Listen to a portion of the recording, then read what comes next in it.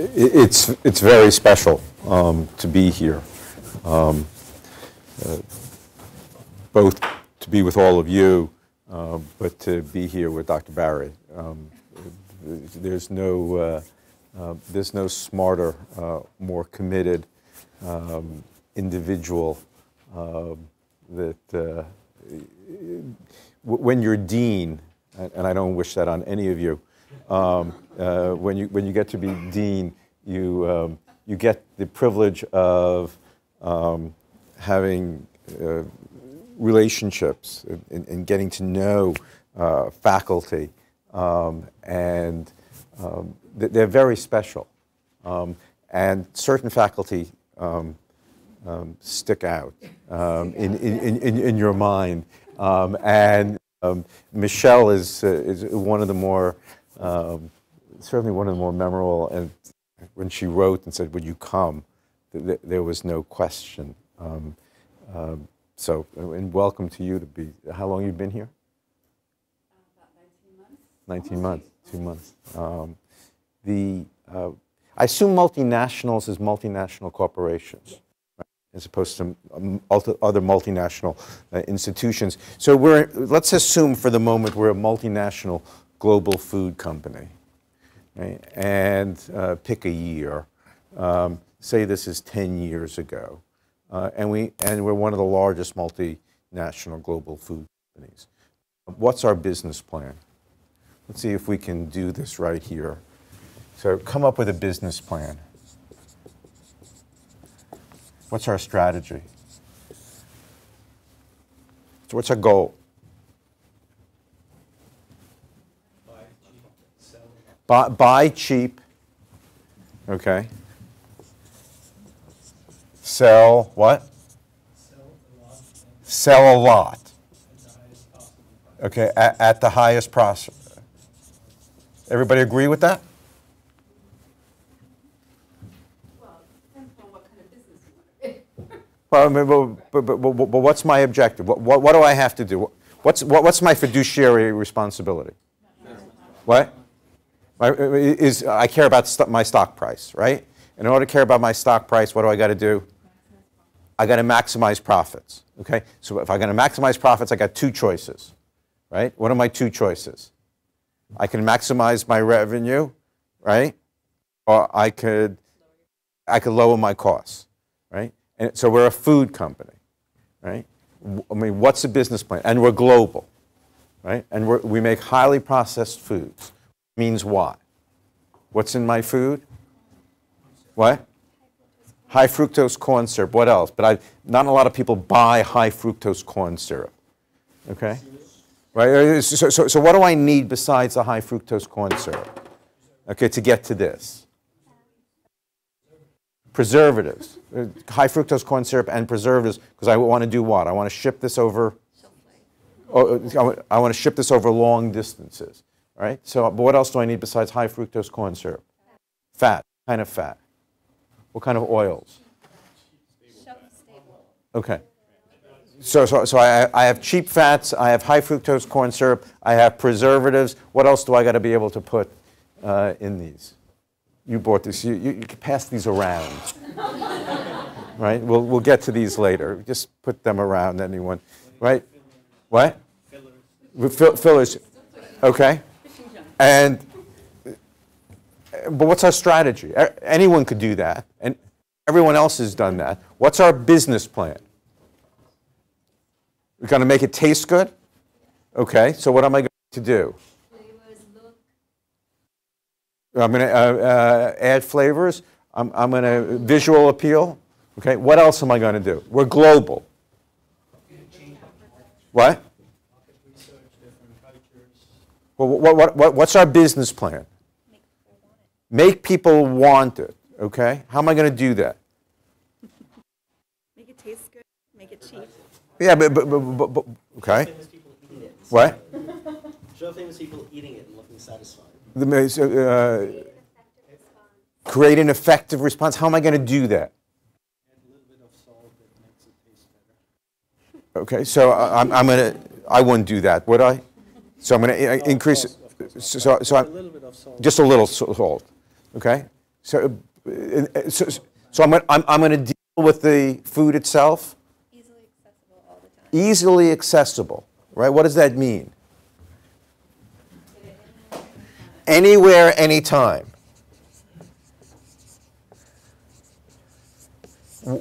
What does that mean? I mean, I used to eat when? Right. So the business plan is to take fat, sugar, and salt, right?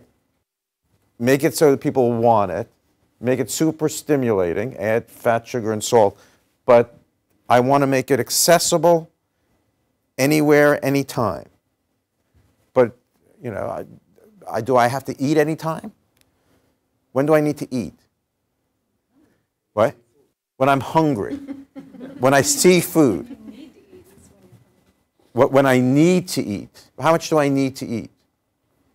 Well, I mean, average person, 2,000 calories, right, over a 24-hour period, probably need, what, during waking hours, no more than 200 calories a day, an hour, right?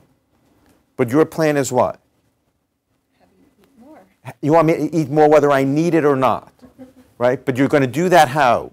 By serve. Well, is that going to save you money or not save you money on your costs? What? You're going to make it look bigger, but you can't make it look bigger and it's not bigger. You can use more cost of goods or not less cost of goods. We've got to come up with a plan here, okay? This is you know, we've got to have a business plan. We're going to take fat, sugar, and salt. We're going to make it stimulating, right? We're going to make it attractive, and then we're going to do what with it? We're going to put it on TV 24 hours, and where else are we going to do it? What do you mean make it addictive? There's a substance that's addictive? Is there only one substance that's addictive? Wait a second. Is that part of your business plan? Wait a second. I mean, in the boardrooms of the major multinationals, are people sitting there, and when they talk about their business strategy, saying, we're going to make this more addictive? You think there's any corporation that talks that way? Yes. You have any proof of that? What? What? I interviewed to be a food scientist. And what did they tell you? Well, They didn't tell you anything. they wanted research. You put artificial sweeteners in there and it causes craving. And I'm going to make this accessible 24/7, right? Because my goal is to get what? My goal is to sell more product and get people to do what? Buy it all the time, whether I need it or not, right? So if you look at the business plans of the major multinationals, right? I mean, if you look privately, it is, you know, certainly make food highly stimulating. Right? Make food cheap, be able to ship it over long distances, but make food highly accessible. The major goal has been distribution, right? Accessible 24/7, and market the hell out of it. Widespread accessibility, widespread social acceptability. Okay? That's what's been going on over the last 10 years. Okay? That's the business plan. Let me tell you how I got into this, and then the interaction when I got called into the boardroom of a major multinational and what I said to them and what they said to me. But I didn't realize what was going on is the business plans. Right? But these companies have had business plans. Right? Let me tell you how I got into this. As Michelle said, like Barry said, I did tobacco. I'm sitting in my office at Yale, minding my own business. Just very interested, not in obesity, not in food, interested in a very different question. I remember sitting there with a group of residents and fellows and asked the question, if you want to stay alive, what can you do to stay alive? What's the evidence-based literature on prevention? And I started asking that question. And a funny thing happened to me, that this was before everything was online, that one of the librarians at Yale was helping me pull the evidence-based literature, and I noticed that she lost 30 pounds while she was doing it, right? Because, I mean, as a clinician, we all know the weight's not good for us, but if you really look at the three leading, you know, I mean, 3/4 of us are going to die from either cancer, cardiovascular disease, or stroke. 3/4 of the population. And if you look, certainly what the, you know, one of the major determinants of that is, I mean, it's excess calories, right? So, but then I started going, okay, if it's excess calories, what's changed, right? So I called my friend Catherine Flegel, and I said, she's one of the great epidemiologists at CDC. So here is age, and here's weight in kilograms. And you never plot data like this, but since she's one of the great epidemiologists, I'll let her get away with it. So this, I said, explain to me weight over a lifetime. How has it changed? Right? So here is, back in the 1960s, NHANES 1. You'd enter your adult years. You'd gain a few pounds, right, between your 20s and your 40s. You'd basically stay flat. And then you'd lose a few pounds in your senior years. Weight was relatively stable over an adult lifetime, right? That's in the 1960s. Here's the 1970s. Here's the 1990s. Here's 2000. Okay? So what's changed? What's happened? Right? You keep on gaining weight throughout your adult years, certainly much later, but what do you notice on these graphs? What? Where's the weight gain occurring? Right? Before this period, you enter your adult year about 18 pounds heavier. Okay? It can't be genetics, right? Because genes don't change in 3-4 decades. Right? And so I was very interested in what was driving those curves. Right? And this is overweight, this is obese, the percent of population, and with the exception of Mexico, the rest of the world is looking at us and saying, we don't want to look like them. And who's the them? The them is us. I mean, it's Americans, because we certainly lead here. Again, in overweight, but you can see that the rest of the world is certainly following to a significant degree, right? And these changes have happened over the last 3-4 decades, right? So the question is, what happened, right? Why did you see those changes between the 1960s and 2000 over the last 3-4 decades? Because if you look, we didn't have a problem 3-4 decades ago. Right? You know the term set point? Right? What's set point? What's a set point? In med school, right? We used to learn there was a set point. What is it? So it's a biological point where if you know, somewhere in your brain, somewhere in your body, there's a concept of homeostasis that if you reach that set point, you stay at that set point. So I don't lose. Reason diets don't work is if I lose weight, right, I gain it back because it's a set point. Well, if that were true, we wouldn't be getting bigger and bigger, right? If there were a set point, unless there was a set point only at one end of the equation. Right? I'm at Yale. It's the night. It's late. It's at night. I'm surfing through the channels, and I'm watching the daily rerun of Oprah. Right? And I still remember there's a woman on the set. There was a Dr. Phil segment.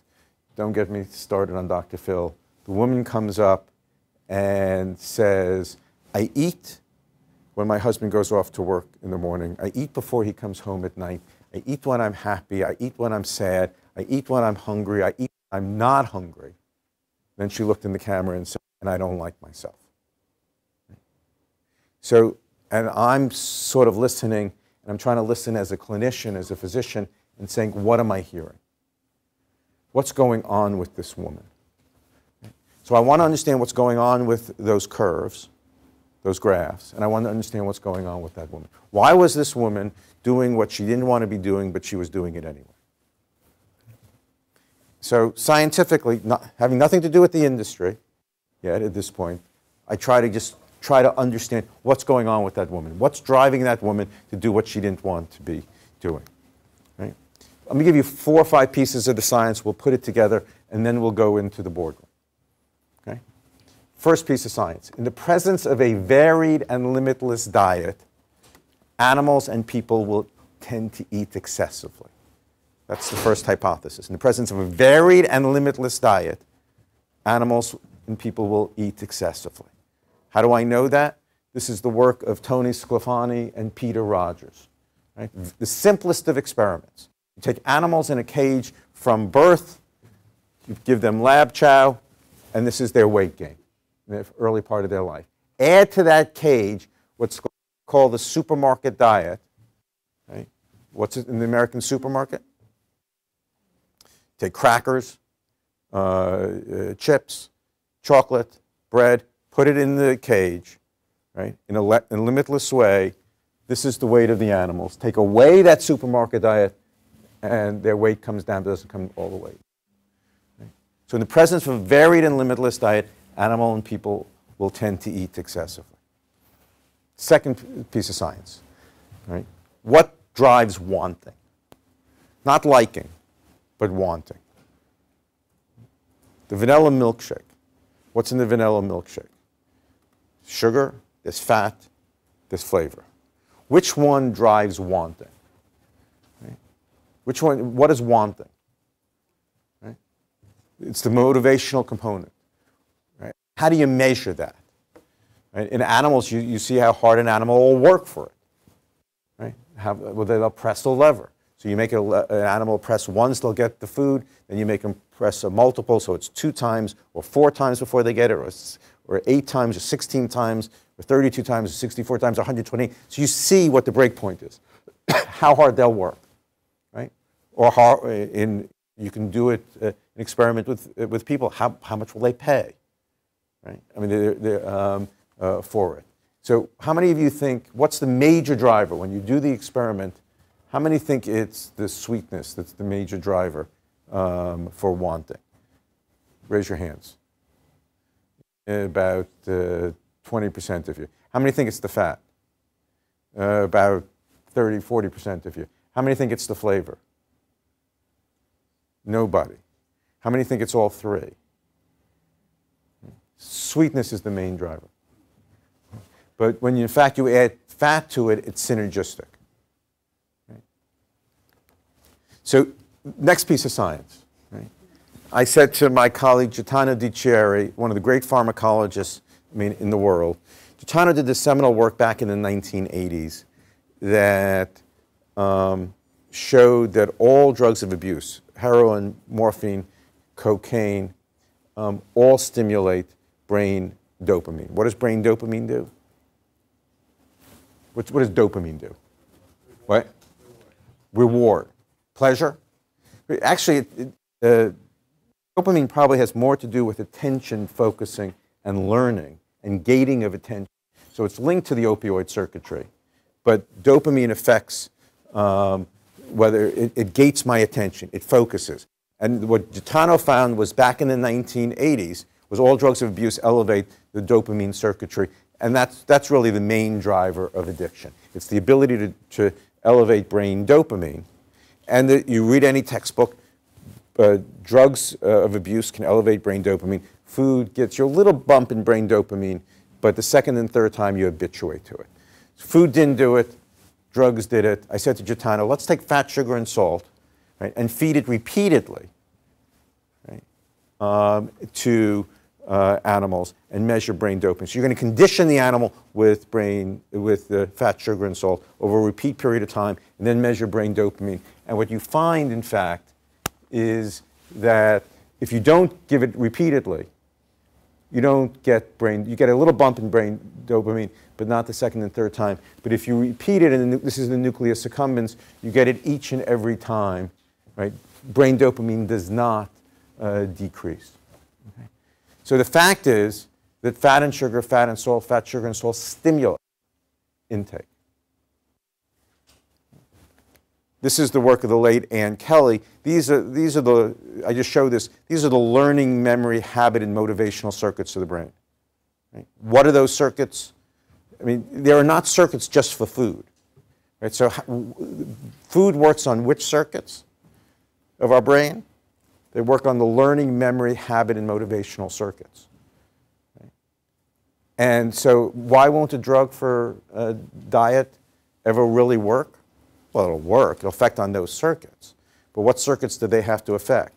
The learning, memory, habit, and motivational circuits. Right? And the problem is they're not selective for just food. Right? You need that circuitry for other things. So any drug, I mean, amphetamines will work, reduce appetite, but it'll also, you have to give me back a certain number of IQ points because they're affecting the learning, memory, habit, and motivational circuits that we use for other activities other than just eating. Last piece of science.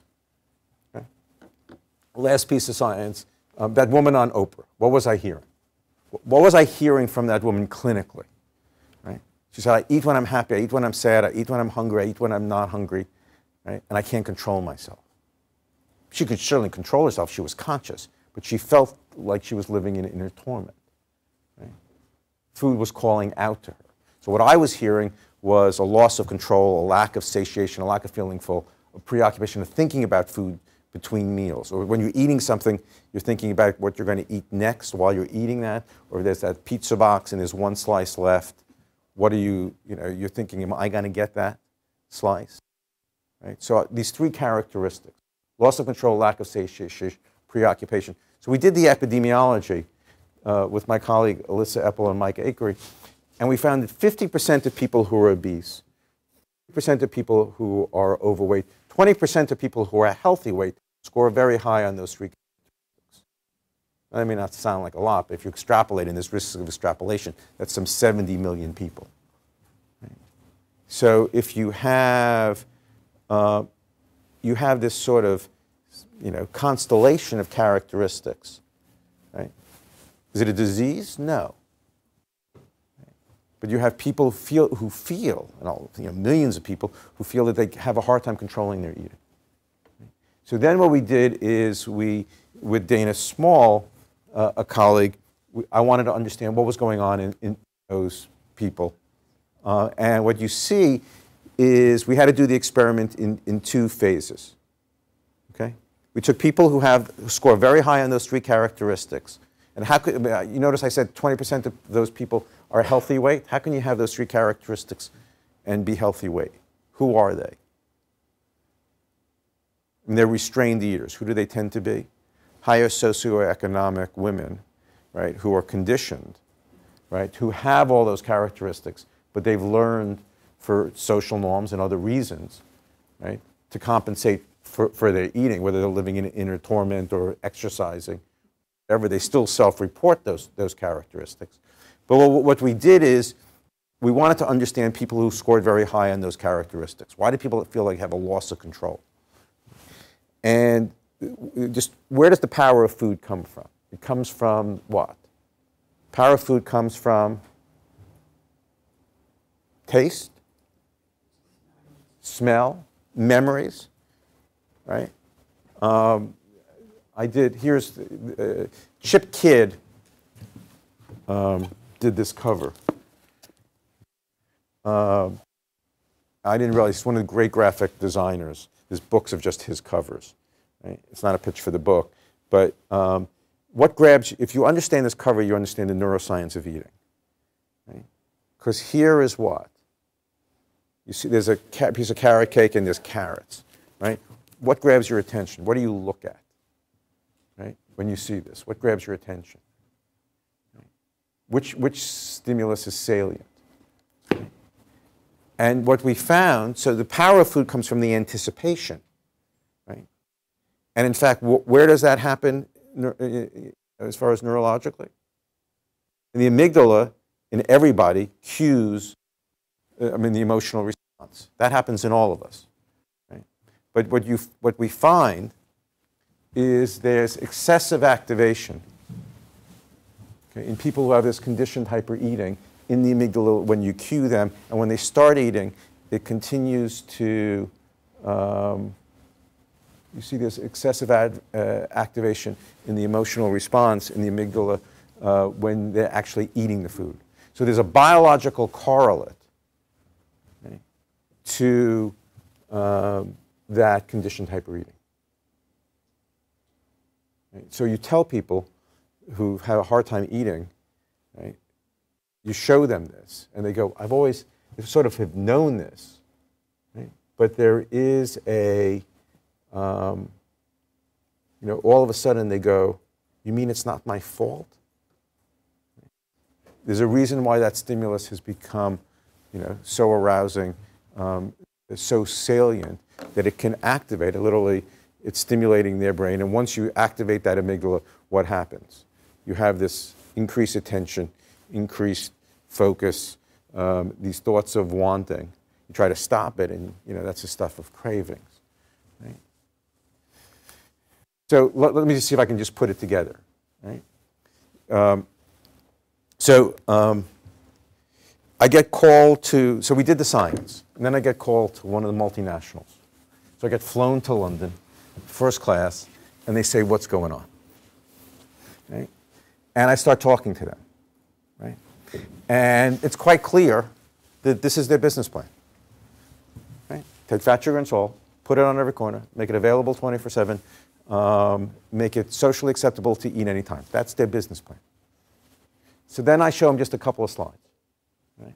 I don't go into all the data, but I basically say, look, we're all wired to focus on the most salient stimuli. It's the way our brains work. So if a bear walks in here, you all stop thinking about me, you start thinking about that bear. Right? If there's a fire next door, you start thinking about the fire. Right? That's the way our brains are designed as a species. Palatable food becomes hot stimuli. Right? The food industry has created food to be highly salient stimuli. Right? This is I was outed by the Washington Post. This is not far from here. I had to go dumpster diving. This is Chili's. This is what's injected. This isn't this is not what is cooked on the top. This isn't the sauce. This isn't what it's cooked with. This is actually what's put in the chicken. Right? In these big tumblers. Some they're vacuum injected. Sometimes they're needled. So this is, so you look at what's added to the chicken. So it's orange juice, which is what? Lemon bar mix. What is it? It's triple sec.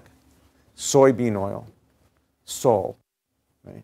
That's being added into the chicken.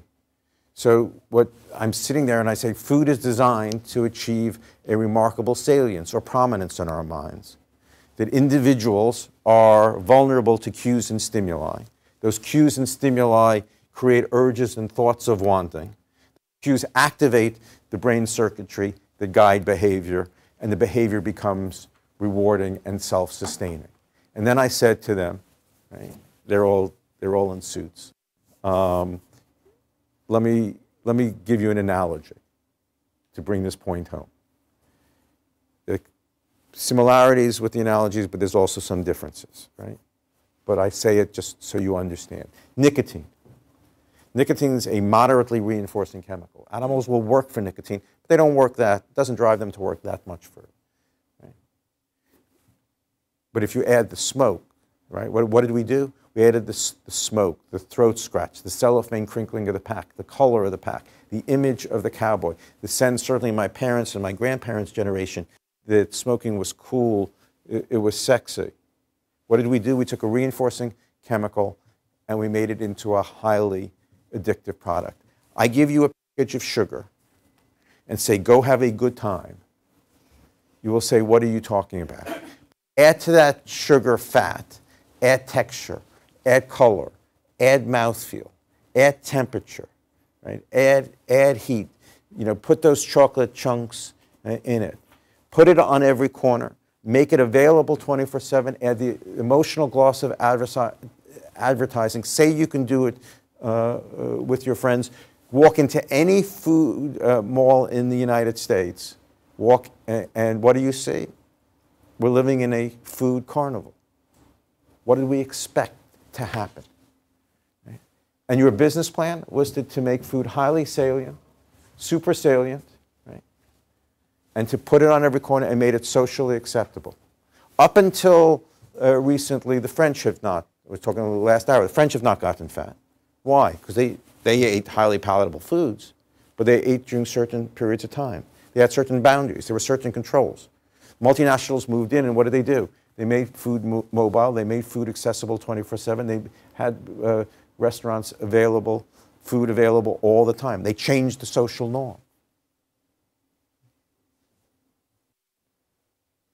I showed the science. I made the analogy. There was absolute silence in the room. And then somebody quietly said, everything that made us successful as a company is the problem. Is the problem. Took fat, sugar, and salt, put it on every corner, made it socially acceptable, made us,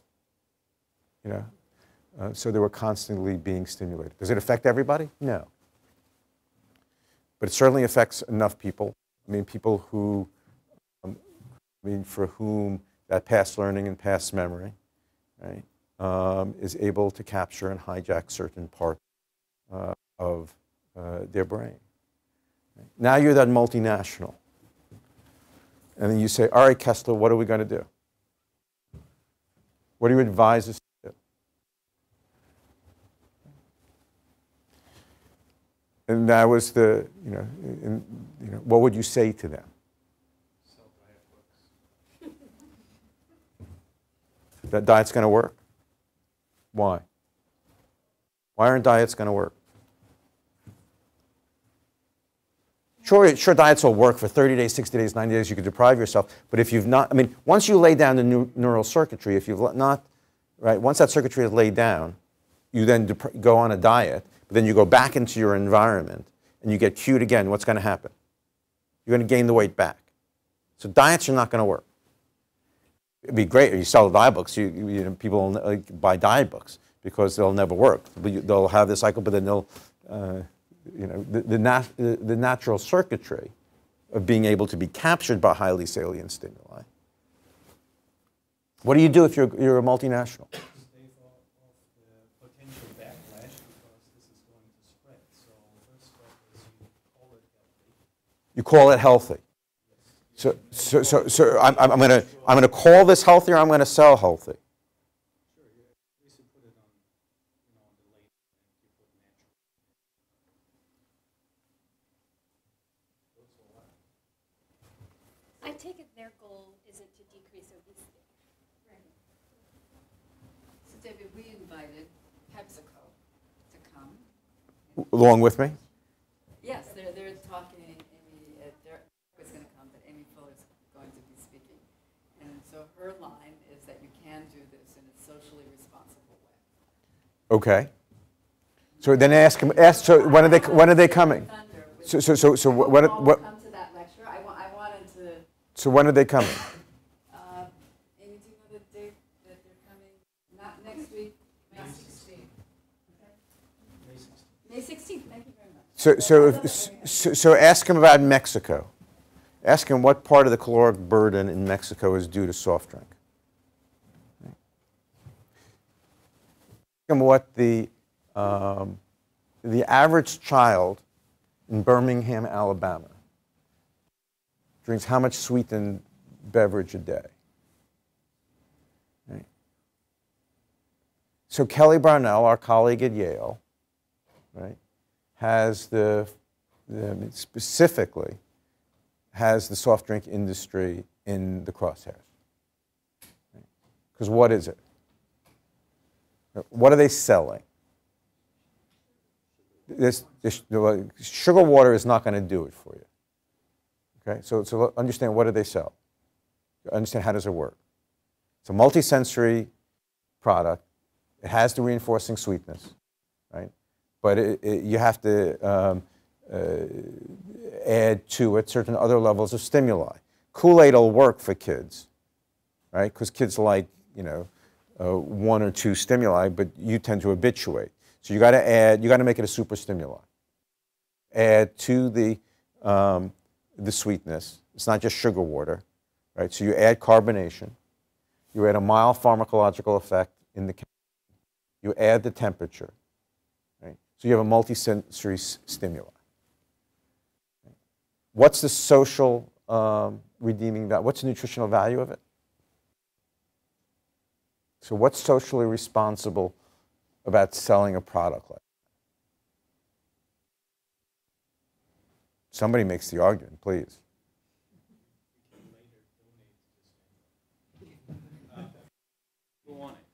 People, why do people want it? Sweetness works, right? It activates the amygdala, right? So I asked Rich Rawson, right? Sorry, this is going to sound inflammatory. I said, Rich, he's one of the great drug abuse experts down at UCLA, said, can you make me into a meth addict? Can you make me want meth? He said, absolutely. I mean, if I expose you to it, right? I said, no, I can't, you can't make me into a meth addict. He says, I can make you into a meth addict. Right? So wanting alone, right? Is that we only give consumers what they want? I mean, PepsiCo knows that it's in the crosshairs. I mean, the strategy of PepsiCo is trying to move away from the soft drinks and to diversify. It knows that it's probably, you know, time limited, and it has to, you know, they're now selling, you know, what percentage of their portfolio has moved away from soft drinks. Right? I mean, but Kelly has targeted, I mean, is a number of others in the public health community, soft drinks are number one. And they're not going to stop. And what are they going to do? They're going to, I mean, so how do you bring this under control? From a corporate perspective, this would be a very risky move. Maybe you could come out in front of supporting restrictions on calorie content, like potentially get through, and then you position yourself in the market that whatever is allowable, you're way ahead of your competitors. So the first thing you do is what? I mean, what happened, if you look at PepsiCo's history, what did they do? What did they come out and support? What was the first thing they did?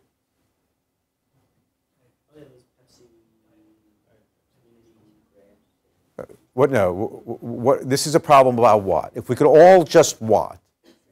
What? Exercise. So all the exercise programs is just let's all exercise, and then you can drink anything you want, right? So the food industry went there first, right? So, I mean, I said, look, you have a choice. I mean, it's coming. You're going to either be in the crosshairs or, you know, you can try to get a little ahead of it. I mean, what's your obligation? What's your responsibility? What? Well, is that true? What's long-term shareholders, right? Or is that what a corporation hides behind, right? You're talking social responsibility, how they can explain. What do you sell? What are you going to do? I mean, they could say they're supporting labor in other countries and bringing them a better life, or is that what you're... Well, you have to make a decision. You're in that boardroom, right?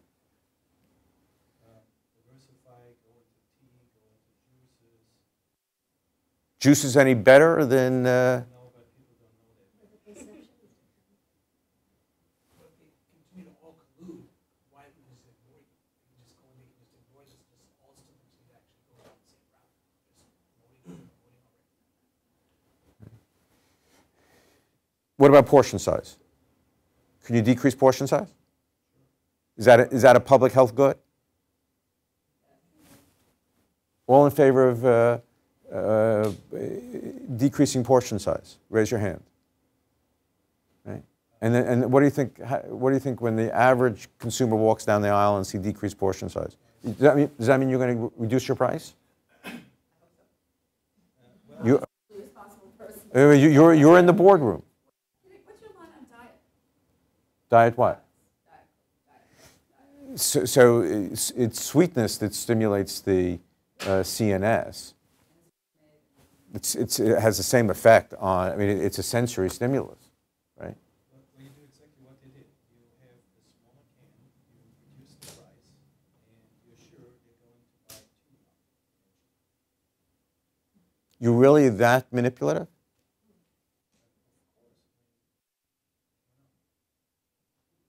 That I'm going to buy two? You could design the can the way you design wine bottles. So what's the big thing down the bottom?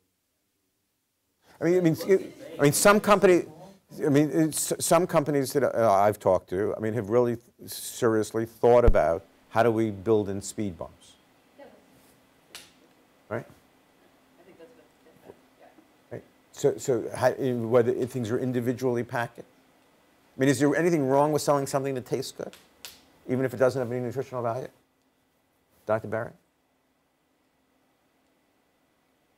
The question is it wrong? Well, it's not illegal, right? No. So, right? And people are going to buy it, right? And I can make money doing it, right? And I'm going to export this to where? Well, so I'm in Durban. I chair the board of the Elizabeth Glaser Pediatric AIDS Foundation, and I say to my colleagues, I'm just there on other business, and I say, I'm just looking around, especially the health workers, the lower paid health workers, and I see the obesity in Durban, and the answer from one of my colleagues was, it's KFC. As soon as KFC moves to town, right, people use their discretionary income. Then I go up to KwaZulu-Natal in the northern province, and I can assure you there's no KFC. Right? And the senior matriarchs of the family are what? They are big, right? Because they're culturally, that means what to them? That's social norms. Well, that means what? That's health. That's I'm not infected, right? I'm going to provide stability. Then you go, well, how can you be obese and there's no KFC? And then you go look and you see they have it's called vat cake. So it's honey and fried dough. So they make their own KFC in essence. Every society has, it's highly salient stimuli. Now the question is, so from a public policy perspective, let's see if we can agree on the legitimate role of government, right? And if we can't figure out what our responsibility is in the boardroom, full disclosure of what's in the product, everybody in favor? Raise your hand. Is that a legitimate role of government? Not a legitimate role of government. Your colleague next to you. Trade secrets, right? But do you think it's a legitimate role of government to have disclosure? So that we can agree on, okay? Education in schools, is that a legitimate role of government? No. It doesn't work. Doesn't work. But is a legitimate role of government education? All in favor of that? But it's not going to work. What about taxes? What about taxes on PepsiCo? Let's take the vote and then you can report back. All in favor of raising taxes on soft drinks, raise your hand. Anyone opposed? Why? Well, that's where the line is. I think the question is we did that actually in one of the courses soda tax and the pros and cons. And one question is if you start doing it with soda, where do you draw the line actually? You go to soda, then you get to the next food, and so the role of government in dictating in the end what is the diet of each person to get strong. There is, and how do those things get decided? Right? Lobbying. There's no question there will be a soda tax. Okay, as PepsiCo may not want a soda tax, right? But what do you think policy will drive that question? No, it will be when the taxing authorities need the revenue, right, enough, and they have to find something that they could tax. It's never the public health side that's going to drive it, but it will get there. How would you deal with the issue of equity and distribution in terms of a tax, on what kind of population would be hit the hardest? So it is not equitable, right? I mean, if 2 cents to me is not the same thing as 2 cents to you, right? But is that the way the sales tax system is based? In tobacco? Did we do it? I mean, did it work? Did taxes work in tobacco? Absolutely. Right? I mean, Philip Morris knew exactly what the amount of sales would be decreased. I mean, are public policy measures perfect? No. Right?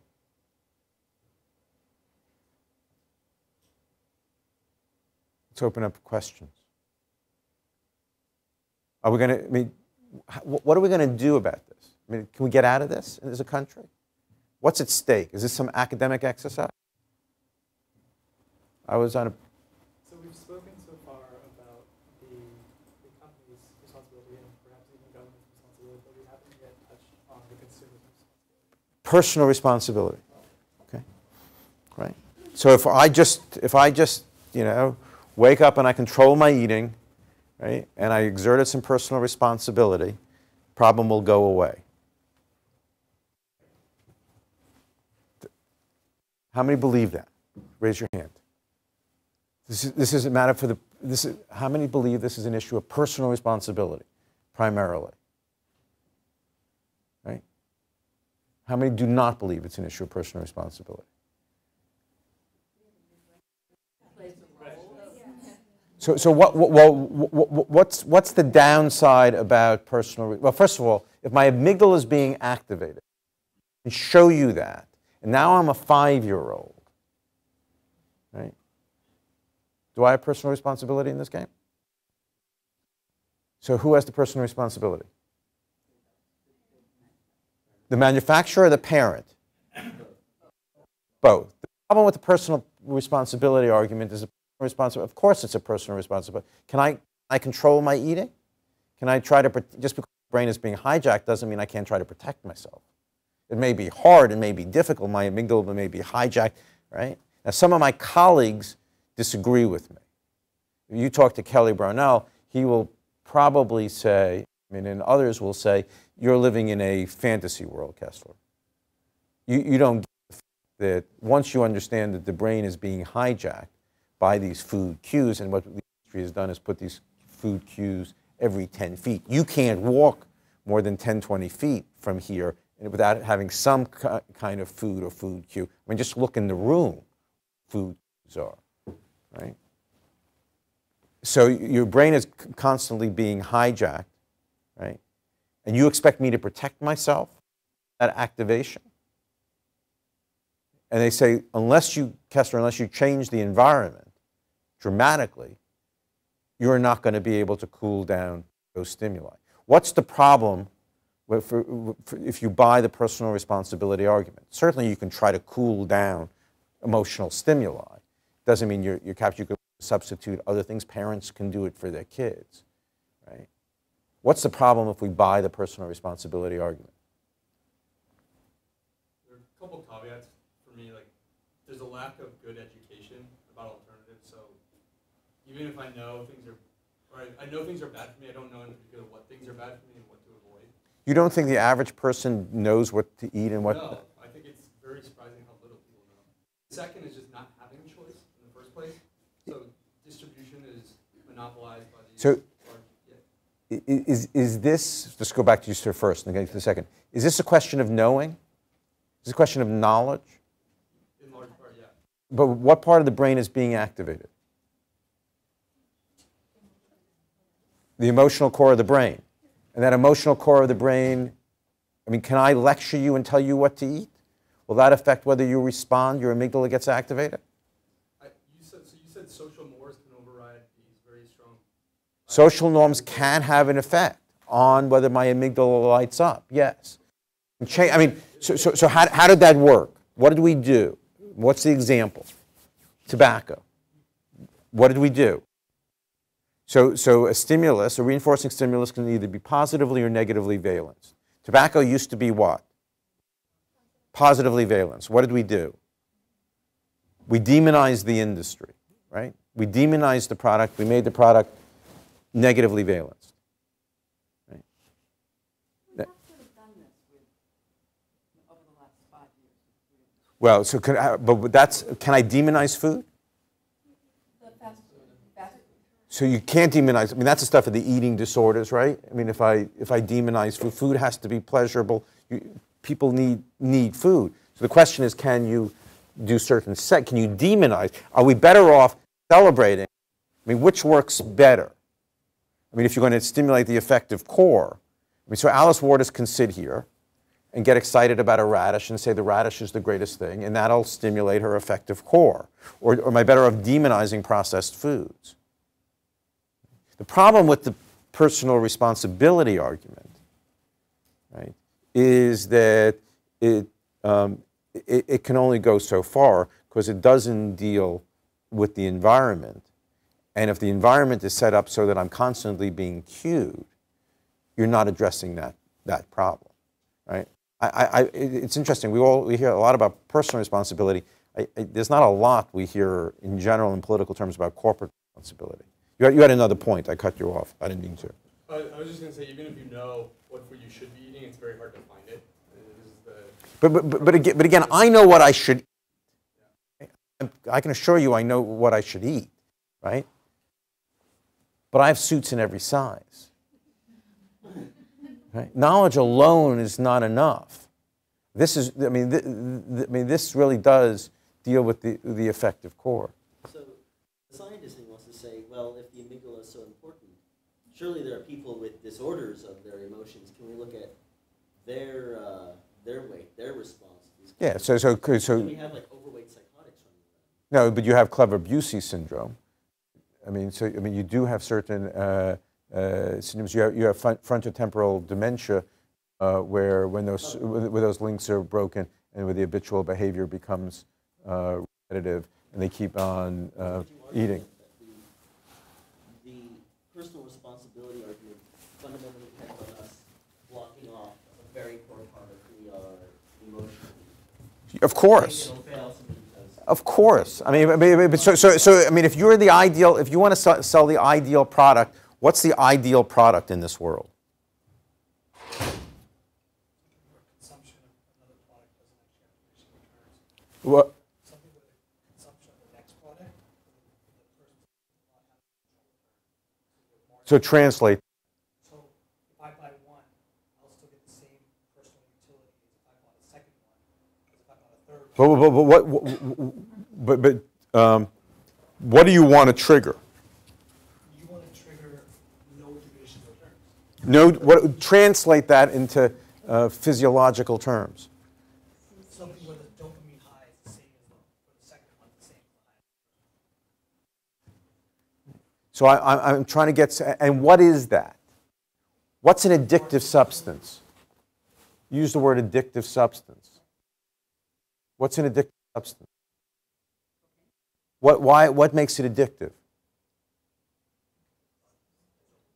Well, dopamine's a chemical, okay? Right?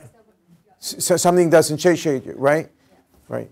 The hallmark of addictive substance is something that, let's use the term rewarding, okay, reinforcing, right, is something that can change how you feel, right? So the goal of, I mean, if I'm going to sell something, right, the most important, I mean, you look at most marketing and advertising next to a product, it tries to associate with some kind of experience that changes how you feel, right? So something's going to make me feel better, right? Something's going to allow me to escape. Something's going to, right? I'm stressed. This is going to make me feel better, right? So what do drugs of abuse do? Why do people get addicted? Right? They want to feel better. Right? Problem is those circuits get hijacked by the drugs, and then they get cued, and then they get the arousal, and then they get locked into this cycle. So the drug is actually making them feel worse, and but they need the drug in order to make them feel better. Right? So what you want to do, the ultimate product, is something that's going to make somebody feel better, right, at the effective core. And in the absence of making somebody feel better, what do? I try to market and advertise, so I put toys in the food, right? So there's something that I want that's going to make me feel good, and I learn to associate it with the food. Yeah. Oh, I was just going to make a distinction between pleasure and reward, kind of like what we were getting at earlier, that dopamine isn't at all kind of correlated with feeling happy or feeling good. It's about kind of being surprised at how good Right. So just to understand so if you have past learning and past experience, right, you have to have a memory, right? You've had that, and that's made you feel good, right? That's given, and there's a pleasurable response, and something associated with that cues me, right? And then that cue stimulates, certain arousal and attention. Right, and that's before I eat. That's just a cue, right? So I just see the ad, right, and I start thinking about it. I have these thoughts, right? Then I actually consume the product. I have this momentary pleasure, this sort of bliss point. We don't quite understand that. Right? I mean, whether it's the endocannabinoids or the endorphins or whatever, the opioid circuitry. So I have this pleasure. The next time I get cued, I do it again, and every time I do it, I strengthen the neural circuitry. So I get caught in this cycle. Is there any satisfaction ever? I mean, where's the dopamine? I mean, the dopamine's probably more associated with the cue, right?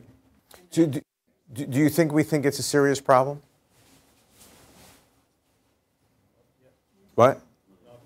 Not yet. Right? Do you have any doubts about the seriousness of it? What? Let's deal with the personally. You have any doubts about the problem?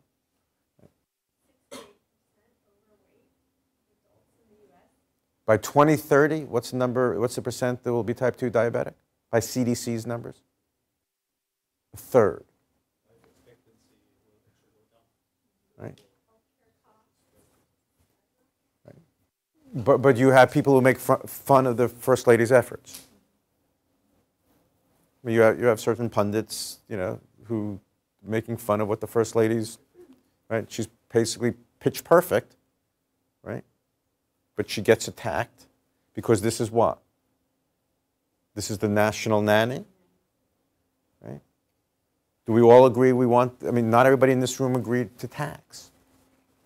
These multinationals are operative in many different places. Why is this not happening in France as opposed to the U.S.? What is not happening? The differential obesity. Well, Circuits have been around for many years. So let's deal with the French first. Then you can. First of all, there's a dirty little secret which we don't want to talk about, right? I want to hear this. Well, but the French smoke more, right? So at the end of the meal, given a choice between dessert or the cigarette, they want the cigarette, right? So we won't talk about that because that's substituting one forcing behavior for another, right? But up until now, it's been the social norm in France. What kind of food do they eat? What do they want? They want real food, right? They don't want processed foods. They would never eat the kind of food. The portion sizes we're eating are disgusting to them. They would never eat between meals. They would never bring anything into a classroom, right? They had certain boundaries. Those boundaries protected them. What did we do in the United States? What's been the business model? Okay? Taco Bell, go back to the business model we agreed upon. What's the tagline? fourth meal. Right. So the business plan, right, has been such. I mean, do you have any doubts why this? I mean, if you're going to take fat, sugar, and salt and put it on every corner and make it available 24/7 and make it socially acceptable to eat any time and make food into entertainment, what did we think was going to happen? Okay. The problem is, once you lay down the circuitry, once you lay down this past learning and past memory, and this, you have this cue-induced circuitry, right? And it's activating the, the emotional core of the brain, and that's how it's working. Can you reverse that? So it's a couple of generations, basically. So we just, I was on a panel, I think I said it, with 4 diabetologists. I showed the data, and they basically said, we're toast as a country. How do you change that? You go to local boards, what California used to eat local. Right. Talk about fresh foods. Right. So the real question is, what you say to the multinational company, and the question is it true? You need to understand there are what we see evolving, because it has to have the same degree of emotional response. If you're going to substitute something for fat, sugar, and salt, you're going to have something that can stimulate that amygdala, and people want it as much as the fat, sugar, and salt, right? And so that's the stuff of people caring about something. So some people care about whether it's the ethical treatment of animals, eating organic, eating locally, eating real food. So the question is there a food movement? There's certainly many food movements that are occurring in this country. And the question is, where's the social norm, right? And I think it starts, certainly, we're not America here. On the 2 coasts, right? So you can't judge, certainly, in the Bay Area, right? This is not America, right? But there's certainly an increased emphasis. You walk down the streets of, major cities these days, and the places to get real food, are increasing. And so, if we've effectively demonized, and the question is, do we celebrate the good stuff or do we demonize the bad stuff, and which is more effective, right? Speaking about real food, we're supposed to end at 6:45 and take you out to dinner. Right. The social norm. There are 2 burning questions. How many other questions? Please. I'd be happy to stick around to answer any others. So I'm going to ask the questions on behalf of our lab audience. They are interested in knowing how you think about stopping the food industry, the billion-dollar industry, from selling healthy stuff without hurting the economy. And also, how do you think about feeding the people who can't afford real food? How do we, second question?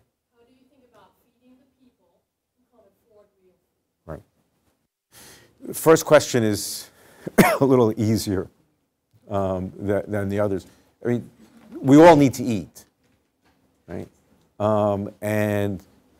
Chances are, I think what you see is that increasingly, and it still needs to be tested, people are willing to spend a little more of their discretionary income, certainly in other countries, for better food. Right? So, what we're talking about is not the economy. Right? It just may be changing who does the money go to. So where do I spend? The Democratic Party understands this. Okay? This is an issue of, they understand, for example, that you can't become president of the United States unless you have a certain percentage of the rural vote. And who's the rural vote? A lot of it is farmers. And in those farmers, right? So eating locally, right? Eating real food. Where's, the question is who's going to win and who's going to lose. I don't think the issue is hurting the economy. The second question is a much harder question, and that is this issue of real food is going to cost more than highly processed foods. Right? Because the advantage over if you look what's happened in the 1930s and 1940s, in order to feed a hungry nation, what did we do? Right? We learned to process foods. So we learned to take food, take water out of it, add preservatives into it, increase shelf life, ship it over long distance, cheaper food. Along the way, we learned to dial in fat, sugar, and salt. The flavorists were able to make the stuff, bad food, even look good. Right? We took out anything objectionable of the food so that we ate food without nothing slow. We used to chew 20, 30 times per bite. Today, the food goes down after 1 or 2 bites. We're all eating adult baby food. It was the highly processed food has been designed so it's just we're self-stimulating ourselves. So we've made this processed food. We were able to make it very cheap, sell it over long distances. Real food is more expensive, right? How do you get to afford that, right? The issue is if I just keep on this treadmill, I'm not sure I agree with the premise, right, that real food has to be more expensive. Because if I'm just eating crap all the time, and I'm just eating it nonstop, and it's not satiating me, am I better off? I mean, you know, that bag of chips, and I'm just going to eat another bag of chips later on, or am I better off eating that orange that's going to cost more than that bag of chips? I mean, I think that real food doesn't necessarily, over the long term, have to be much more expensive. But calorie for calorie, it's going to look more expensive. Thank you very much.